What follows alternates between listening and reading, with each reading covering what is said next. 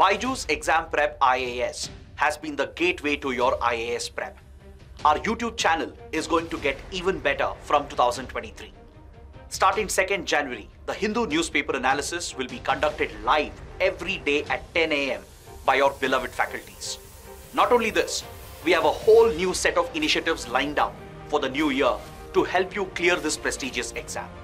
So subscribe to our YouTube channel now and give wings to your civil services dream.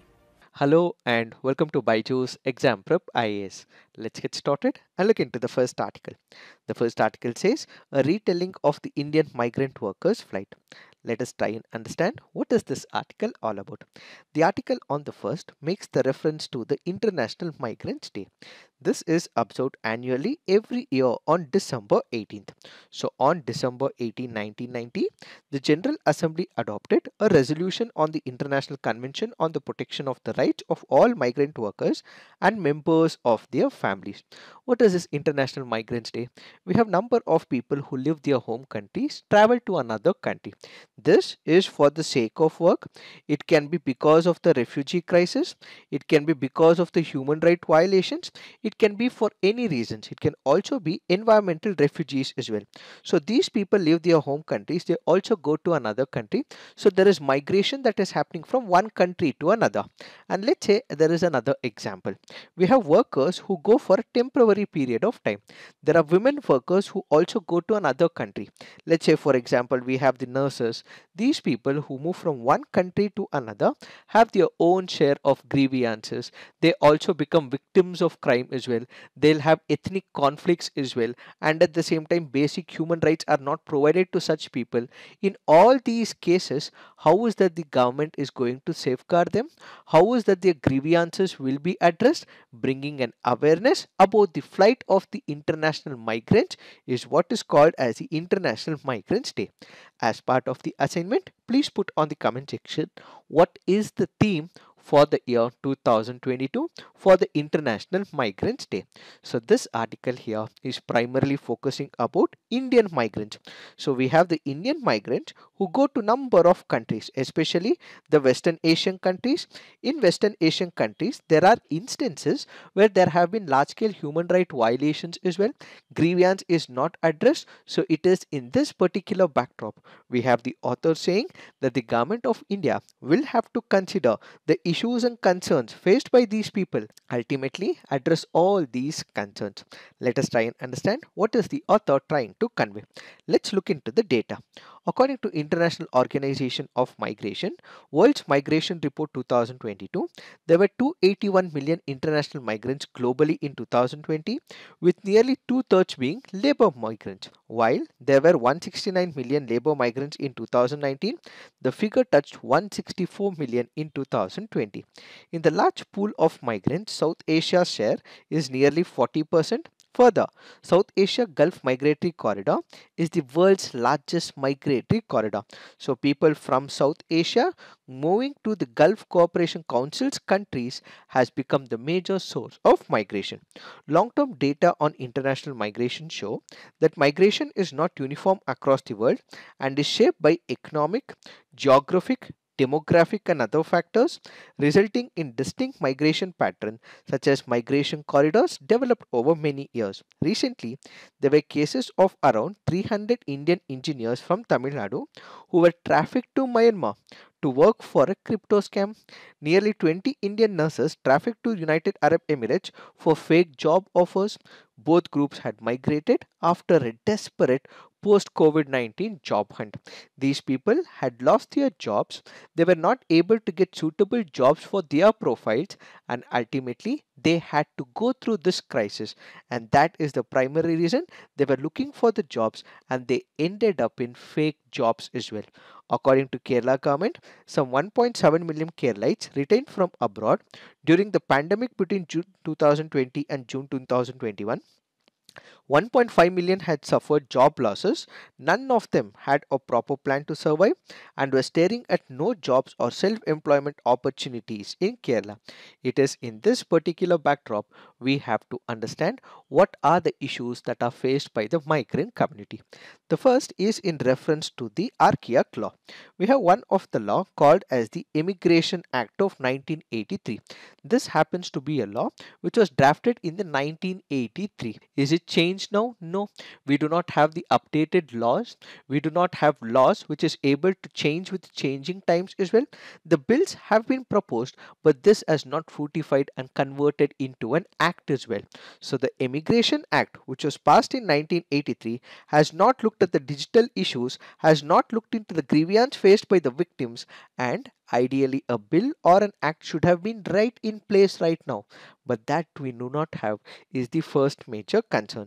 So the author in this particular case goes on to say what we require is a smooth, robust immigration bill in the parliament which has to be discussed. So the first key issue is we do have an act. This is about addressing the grievances of the people, but this is outdated and has not changed with changing times is the first major concern. The second happens to be the kafala system. What is this kafala system? The practice of kafala system has been prevalent in the following countries or group of countries: Gulf Cooperation Council, which includes Bahrain, Kuwait, Oman, Qatar, Saudi Arabia, UAE. It is also present in Jordan as well as Lebanon. So what is this kafala system? It is a sponsorship system that binds migrant workers to one employer in many countries of West Asia. The kafala system has three bodies: a migrant laborer, an employer who is the sponsor and is called as kafil, and then there is a contract period. So what exactly happens? You have the kafil or the employer. This person wants a laborer. So the minute he gives permission for the laborer, he gets the visa sanctioned for them, and once he goes to any of these countries, his passport would be taken away by this person. So this means this visa is granted by that country primarily because the owner is asking for it. The owner happens to be the sponsor for this individual. So once this individual hits to that country, the individual's passport is taken away by this employer, which is called as the kafala system. A migrant worker in the countries practice this sponsorship system is legally bound to his employer. Without kafil's permission, the migrant worker cannot enter or leave the country nor transfer his or her employment to enter a country. A migrant gets tied to one sponsor who coordinates with the immigration authorities about the former's arrival and departure as per the contractual employment. If in case the person is not happy with that particular job and he wants to leave, he cannot leave the country because his passport is with this employer. That happens to be the major reason as to why people are not able to leave these Gulf countries in case of an issue. So the first major issue happens to be the Immigration Act. It is outdated. We have to change with changing times. The second happens to be the kafala system, where the employer takes away the passport even if the employee wants to leave. He is not able to leave, and there have been number of examples that we have seen in the West Asia. And during the pandemic as well, there were a couple of other issues. What was it? One was this person was taken off the job, so he was already unemployed. He was coming under the kafala system, so he was not able to live, and at the same time, this person was not getting the salary as well. There were large number of people who were staying in rooms. There were 12 to 13 people who were also staying in rooms, so there was no hygiene in this particular place. There were no compensation paid to this particular people, and there were also residual dues as well. Salaries were not paid on time, and at the same time they were not able to take care of themselves. And forget about all the social welfare schemes and programs, forget about the insurance programs. All these were not provided to the people. So what they had was irregular payment, poor working conditions. They did not have any labor rights that they could actually negotiate with the employer, and there was absence of the grievance readdressal mechanism for these migrants. So they are the Indian citizens. They go up to another country. They are only working there as well. So where do they put out their grievance? That grievance addressal mechanism was not present. So all this meant that this article goes on to say these issues will ideally have to be addressed by the government of India. Now there are women issues as well. Indian nurses and caregivers have been working in the most volatile countries such as Iraq, Syria, Libya, Yemen, Israel, and even remote Papua New Guinea. Women workers venture to these countries using the services of recruiting agencies on account of major domestic problems. Therefore, the government should comprehensively assess the situation of the migrant women and create women centric and right based policies as well. In order to overcome all these issues, in the past, the government had what is called as a government portal called as Madad. Madad is basically one of the government of India's portal as well. So this had enabled all the migrant workers from the country to file their grievances. In fact, we have the Ministry of External Affairs. Its website goes on to say that about 95% of the registered grievances were solved as well.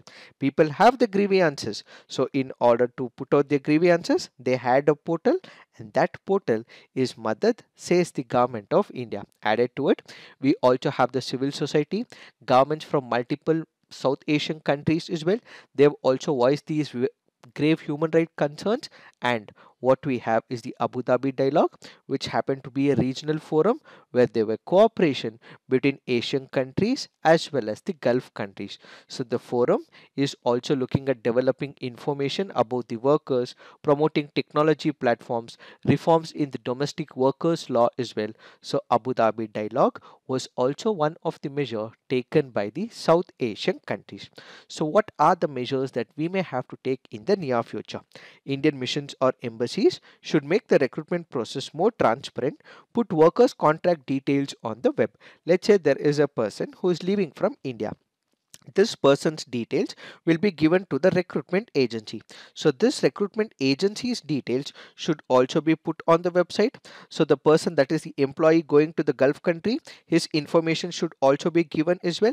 And if this recruitment agency has violated certain terms and conditions, in that case it should be blacklisted and also put up on the website as well. Fraud in the recruitment by the agencies should be treated as a criminal act and should not be dealt under the company law. In Gulf, the kafils keep the passport of the foreign workers. Hence, in crisis, they don't have the papers to prove their nationality. So the Indian authorities should issue an identity or a biometric card to every migrant worker. This card can also be used for banking, casting NRI oaths, and establishing identity during evacuation. And government should also ensure the migrant workers, so on distress return, they can start their own business. We did discuss about the state of Kerala, where large number of people who are working in the Gulf countries came back during the COVID-19. They had no jobs at hand. So in case there is such eventuality that occurs, they should also be provided insurance prior. Soft loans should also be provided to them so that they kickstart their journey in our country.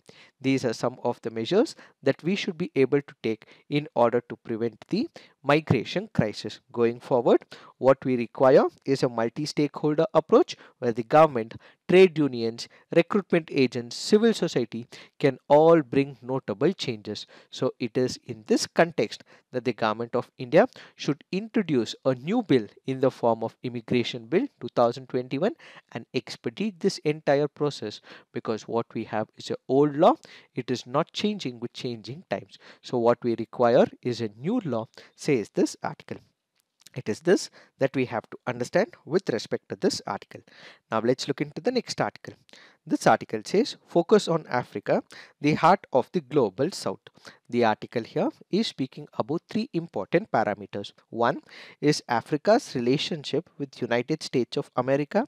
Second, it speaks about its relationship with China. And third, it is speaking Africa's relationship with India. So it says that India has been able to establish a very good relationship with Africa, but can also learn lessons from China. So it is advising both USA and India to learn few lessons from China so that we can enhance on the relationship with the African countries. What is the context? We recently had the US Africa's Leaders Summit. In this summit, which was held in Washington between December 13 to 15, leaders of as many as 49 countries and their chair of the African Union participated from Africa in United States of America. So people went up to United States of America. They did discuss about the future prosperity for African countries. US President Joe Biden has not visited any of the African countries, but he played a very good host when it comes to this meeting.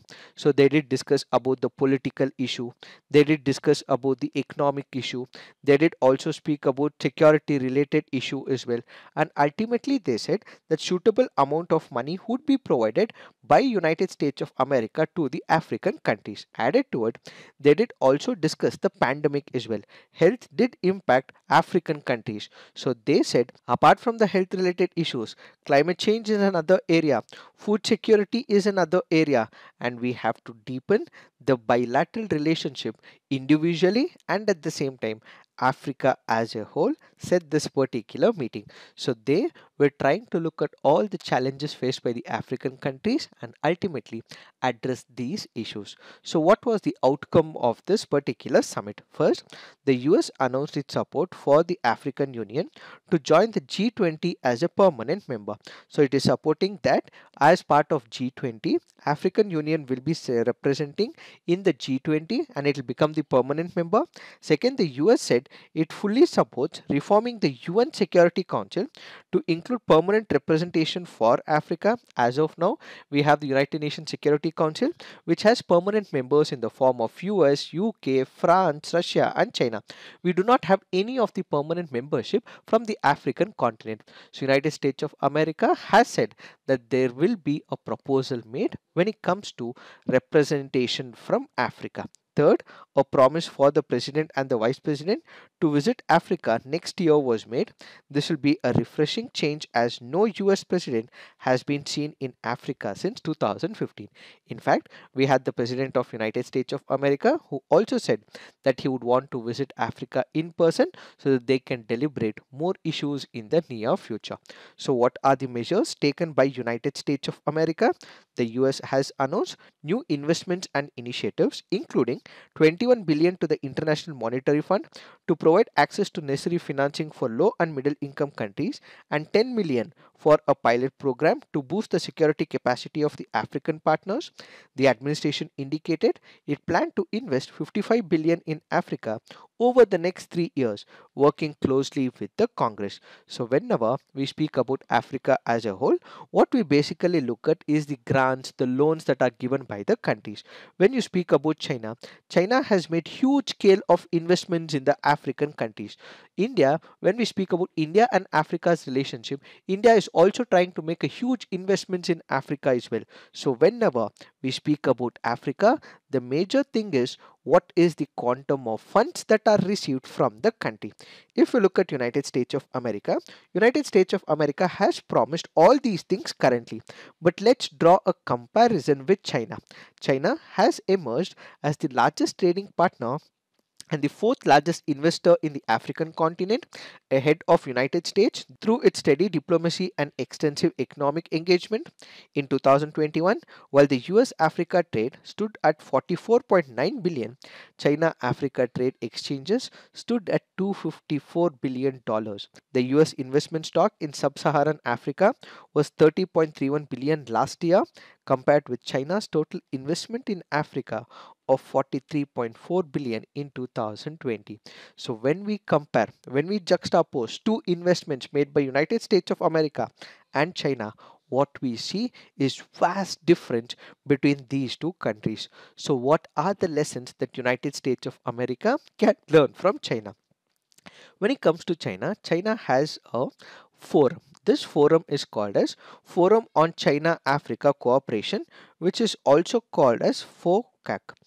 in this case, what exactly happens? You have constant meetings between African countries and China. You also have leaders visiting as well. They also discuss about the investment plans. They also discuss about what grants have to be given from China to all these African countries. So there is constant interaction that happens between China as well as African countries as part of this forum. This is the first lesson that has to be taken by United States of America. So basically, as of now, the interaction between USA and Africa is comparatively on a lesser level in comparison to China. So it goes on to say, when it comes to FOCAC, it is composed of ministers and leaders of Africa and China who meet once in 3 years, alternatively in Beijing and an African capital. It can be any country and its capital.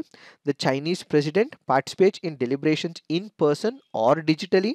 China has a full-fledged interministerial mechanism to ensure timely implementation of the FOCAC decisions.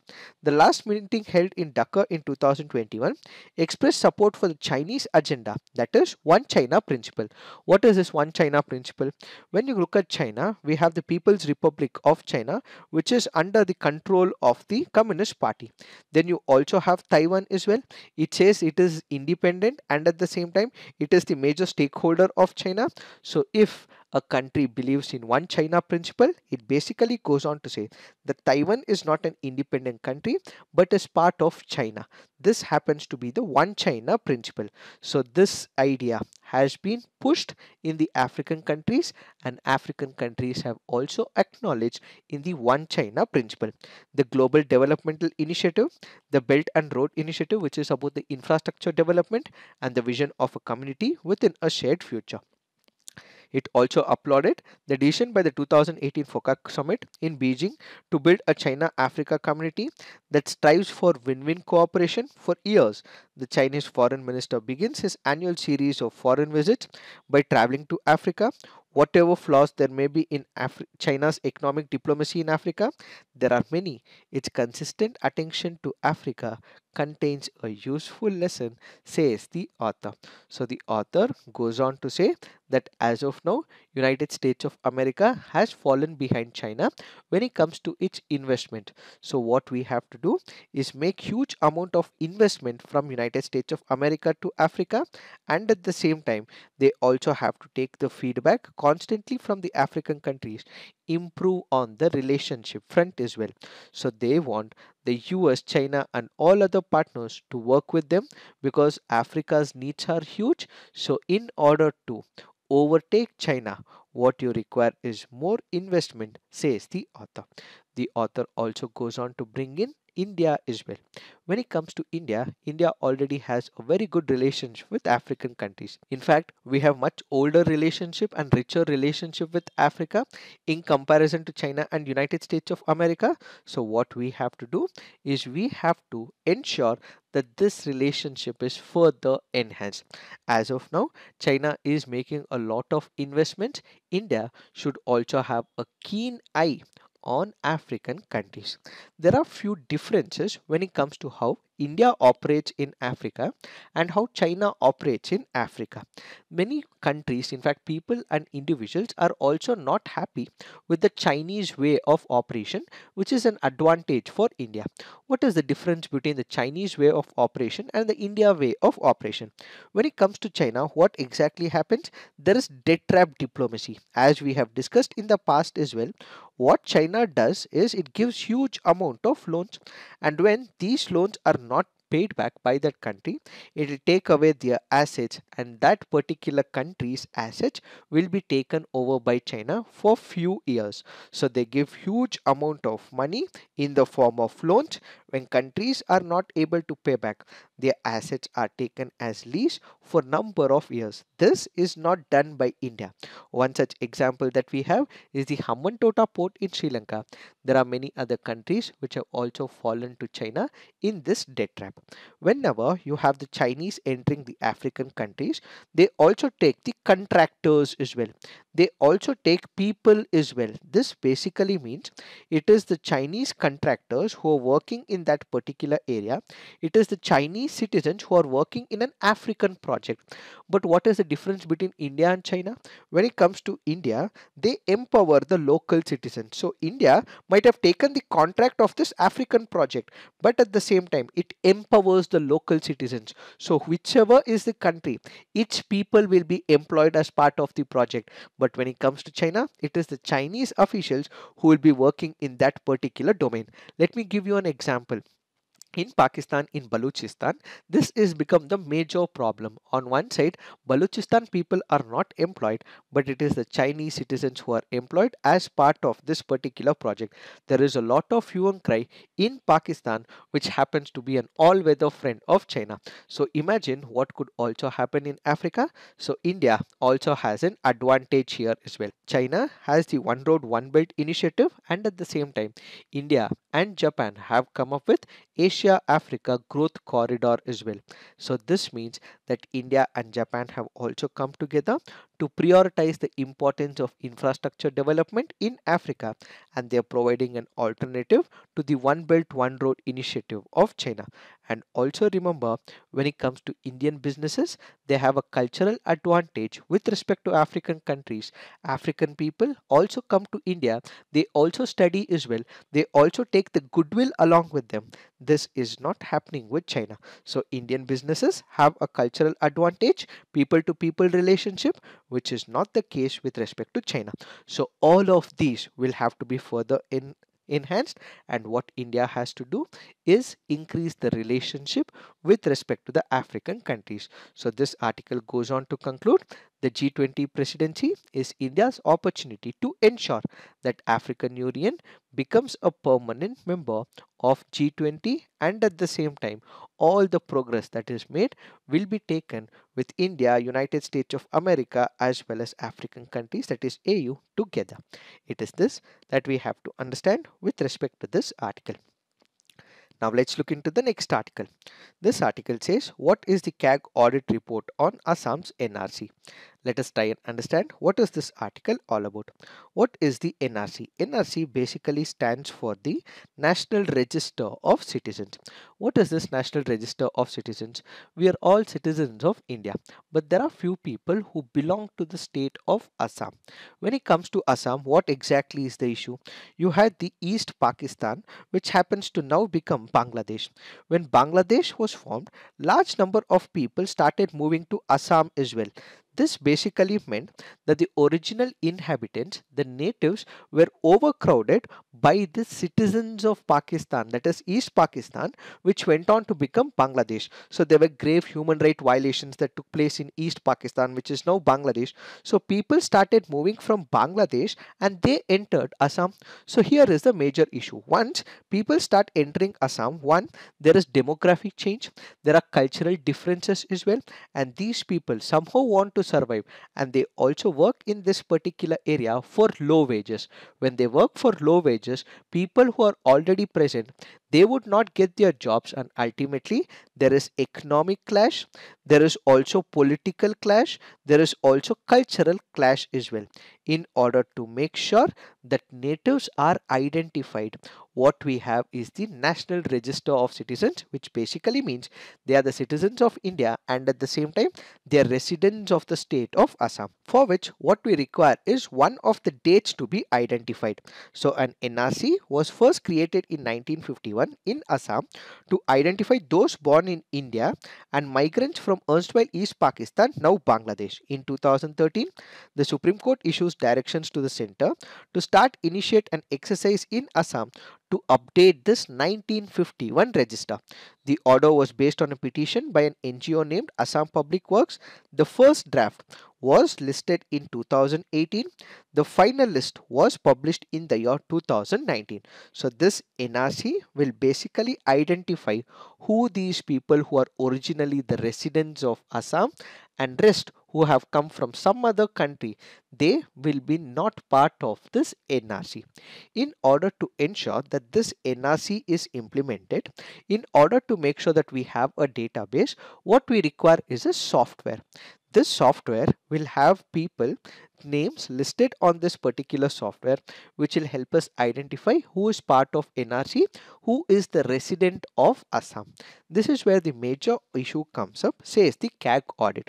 According to the CAG audit, it goes on to say that this entire software process, which was supposed to have been developed, this due process of software development that had to be taken, there is a flaw in the software development itself. First major point that it identifies is with respect to the vendors. Who are the people who got this particular contract? How have they got this contract? Did we go for an eligibility assessment? If this is done so, was it transparent? Is the first question asked by CAG. The second is with respect to the cost. Originally, it was envisaged that this whole project will cost about 288.18 crore, but over a period of time, the cost has escalated to about 1602.66 crores. This basically means that there's exorbitant spending made for this particular project. Added to it, CAG has also gone on to say that we have data entry operators. Who are these data entry operators? Let's say I'm an individual, I give the information, I get the documents and show it to the person. So the person is entering the data onto the system. So this person is the data entry operator. According to CAG, the minimum wages that was supposed to have been paid to the data entry workers, that is also not paid, says the CAG audit system. So on one side, the software which was ideally supposed to have been assessed, that is not assessed. The software itself is not right. First is that. Second is the cost has also increased as well. Third, these data operators should have been paid the minimum wages. They were also not paid the minimum wages, says this particular report on NRC. It is this that we have to understand with respect to this article. Now let's look into the next article. This article says Odisha orders CID probe into death of Putin critic. Let us try and understand what is this article all about. We have one of the Russian oligarch called as Pavel Antov. He was about 65 years. He was a Russian national who died mysteriously falling from the third floor window of a hotel in Raigad region of Odisha, where he was holidaying to celebrate his 66th birthday. Authorities and the Russian embassy are treating it as a suicide case. Pavel Antov was a Russian sausage tycoon. According to the Russian media reports, he was one of the leading manufacturers of meat sausages in Russia. He founded the meat company Vladimir Standard. It is in this particular backdrop we have to understand a term what is called as the Russian oligarch.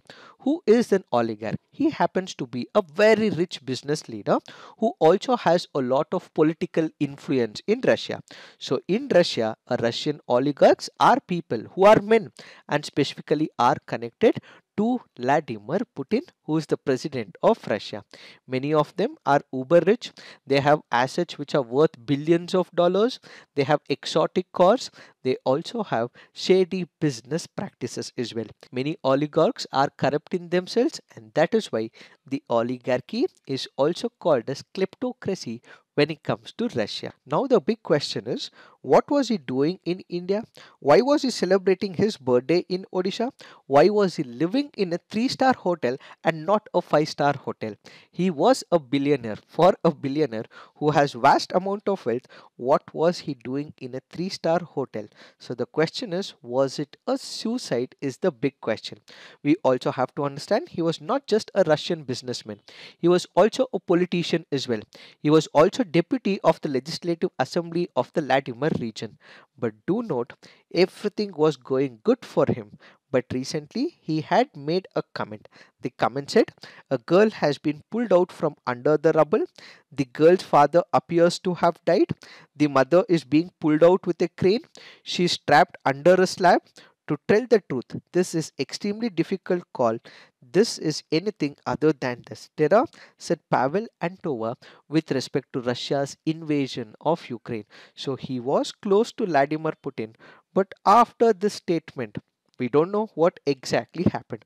There are few pics that if you see on the image that you either be loyal to the president or you will be thrown out of the window. Either you're served the tea if you're loyal, or we don't know, you might be thrown out of the window. Such is the instances that is happening world over. This is not the only instance. There have been couple of other instances as well. These are the people who have either committed suicide, or their murder is yet not known what is the reason behind it, and many people have passed away, and all of these people are rich oligarchs who were present in Russia.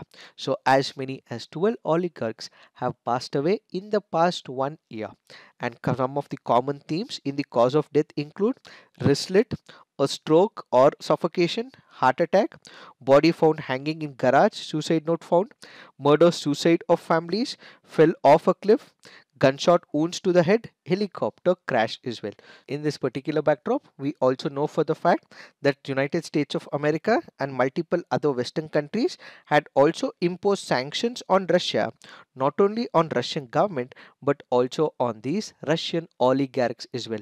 They wanted to freeze the assets, they wanted to ensure that civil and criminal asset seizures go on a period, and at the same time they have no transaction from Russian oligarchs to any other country.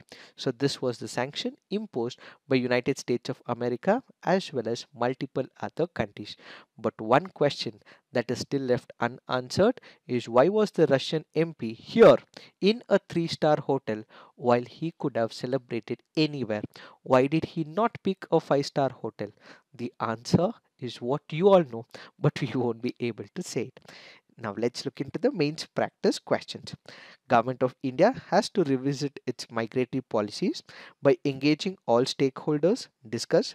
For India to be remembered as the voice of the global south through the G20 presidency, it needs to understand the mood and changes in Africa, elaborate.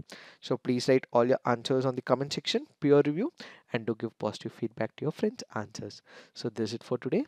Thank you for watching. All the best.